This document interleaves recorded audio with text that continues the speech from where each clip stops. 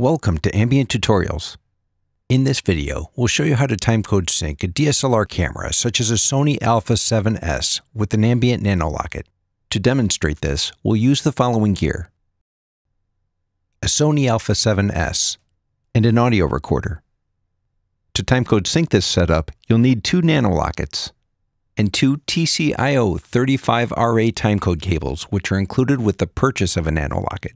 Start each NanoLockit by pressing and holding the power button for 3 seconds. The LED will flash green-red, which means the LEMO timecode output is still muted. Press and hold the green button on one NanoLockit for 3 seconds until the LED double blinks green. This sets the timecode and frame rate, wirelessly syncs all other NanoLockits, and activates all LEMO outputs. The NanoLockit always starts with its real-time clock at the last frame rate, or at the default of 25 frames per second. If successful, all units will flash green in sync, which means they are ready to sync other devices. But before we can connect the NanoLockit, we need to set up the camera for use with an external timecode device and adjust the frame rate. To do so, press Menu and select Record Setting.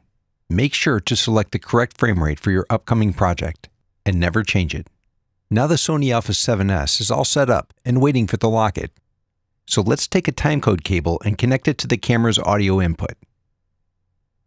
You'll see meter activity on one audio channel and hear a strange tone. That's a good sign, as it means the timecode will now be recorded on one of the audio tracks. For best results, the track levels must be set correctly. Manually set the camera's audio input level to 50% of the range.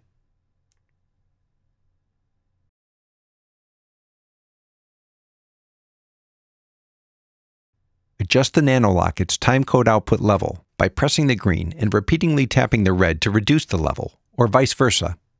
Make sure the meter level falls between -30 and -20 dB. There you have it. The Sony Alpha 7S is now correctly connected to the NanoLockit and in perfect timecode sync with the audio recorder.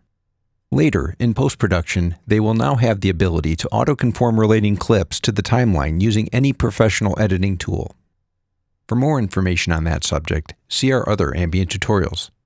Additionally, we strongly recommend that you check the synchronization of your system by performing a test run before shooting starts to avoid any issues. NanoLockit, the small, wireless, easy-to-use timecode generator by Ambient.